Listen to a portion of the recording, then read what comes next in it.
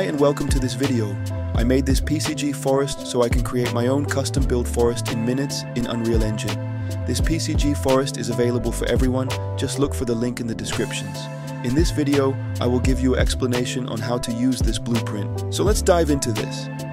First, we enable the PCG plugin in Unreal. Go to your plugins and type in PCG. Check the check mark and Unreal will ask you to restart the program. I already checked the plugin, but if you didn't, then you will have to restart.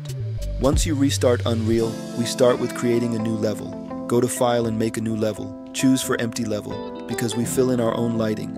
By default, the level is black, because we have no lights. You can use the default lighting of Unreal, but for now I choose Ultra Dynamic Sky. You can buy this plugin on the Fab Marketplace. I recommend you to buy it, because it's a very powerful plugin. You can tweak a lot of stuff when it comes to real-time lighting. Drag the blueprint in and we have daylight. Now go to the selection mode in the top and select a landscape. Leave everything as it is and just click create. We have a landscape we can use to set our PCG Forest. Go back to selection mode and now we can look for the PCG Forest in the content browser.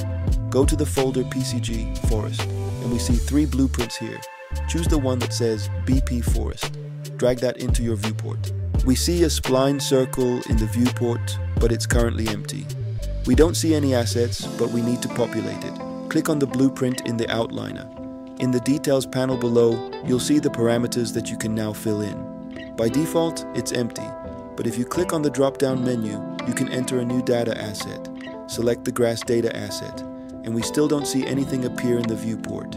Double-click on the data asset, you'll see the screen open. Then click on the plus icon. Now we can add a new mesh. I've downloaded several free assets from the Fab Marketplace that you can use to add to the data assets. Choose your own assets. It doesn't really matter which ones you use as long as they are static meshes. For the trees, I downloaded the European Beach, which is also available for free via Fab. Drag the grass mesh into the mesh input field. Now we see the grass appear in the viewport.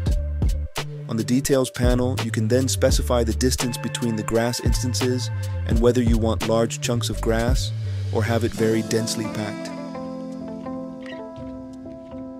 You can adjust the rotation and the scale of the grass. It's also possible to add another asset by clicking the plus icon. Let's add a few more assets to the grass. You can also specify the weight of the grass here, meaning how much of the grass asset you want to display from the other assets. And you can specify the scale of the grass per asset. That's looking already pretty good. We have some random grass field we could be proud of. Now let's fill in the other data assets. Let's select the high grass data asset and fill in some assets from the content browser for the high grass, and make it to your liking.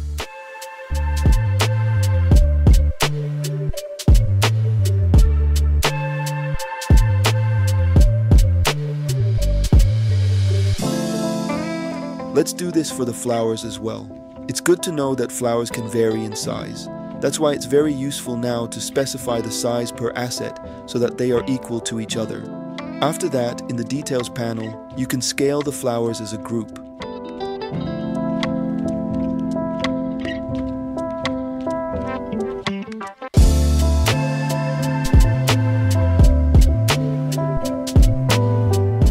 Now we're going to fill in the trees. You can specify how many meshes you want to create per data asset. There's no further limit, but understand that too many meshes will slow down your PCG. Make sure it keeps working well.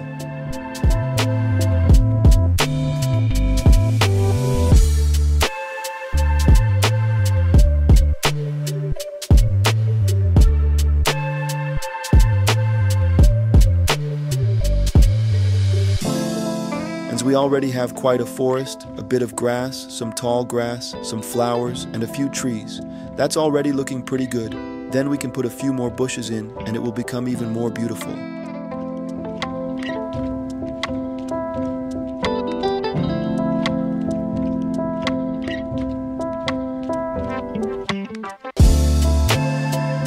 And to finish it off, we can add some rocks. You can then choose other props like mushrooms or beech nuts. You can always add your own assets, whatever you want.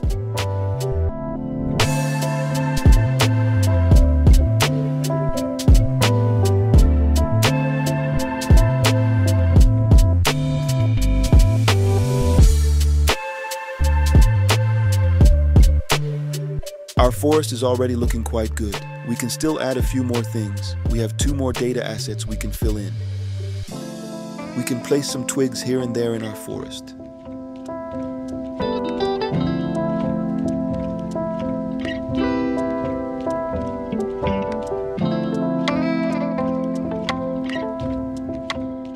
We're going to put some leaves on the ground because that will make our forest even better. Now we have filled all our data assets, and here is our forest. Looks really good, doesn't it? If you select our forest, you can make it larger with the spline.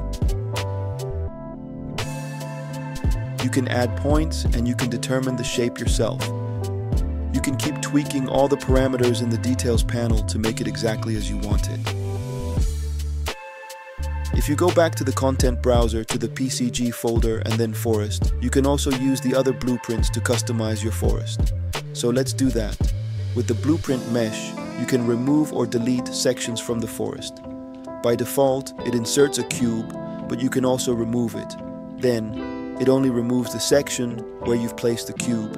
What you can also do is change the cube to something you want to insert yourself, like another asset such as a cone or a statue.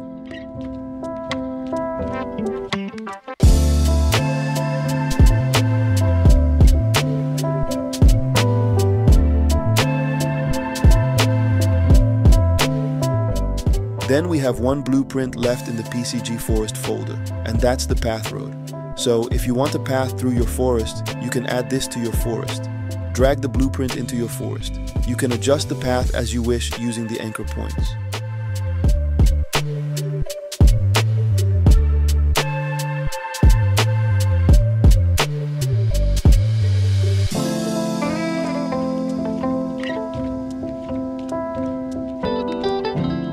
You can make a path wider or narrower, and you can make it run randomly through your forest. You can adjust this by selecting the blueprint and changing it in the details panel.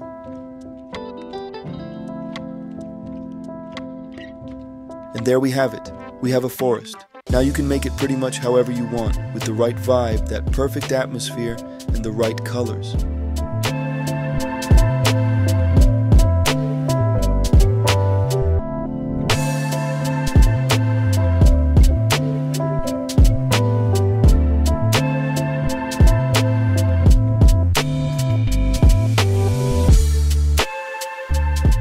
Just before I forget, if you delete everything, your path, your mesh, and the forest itself, you can drag them back in.